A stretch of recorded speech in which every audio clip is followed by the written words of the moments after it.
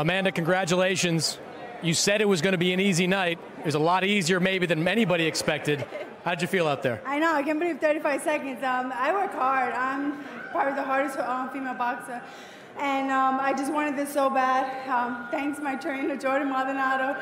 He brings something out of me in the locker room. I don't know, it just rubs off of me. And I wanted just an easy night. So I wanted to go to my favorite burger spot, Jackson Hole. So I had to make sure I finished it early.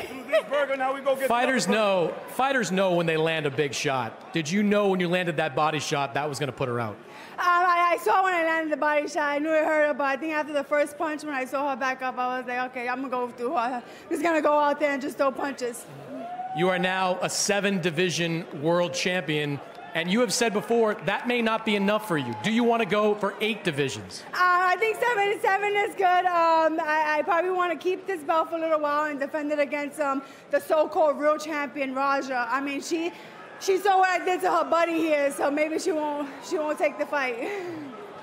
Everybody knows in women's boxing that you're headed towards a matchup with Katie Taylor. Katie Taylor, late last year, beat your sister Cindy in the ring. Do you have any message for Katie Taylor?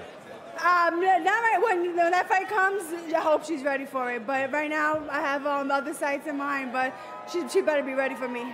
Congratulations, Amanda. Thank you. Guys?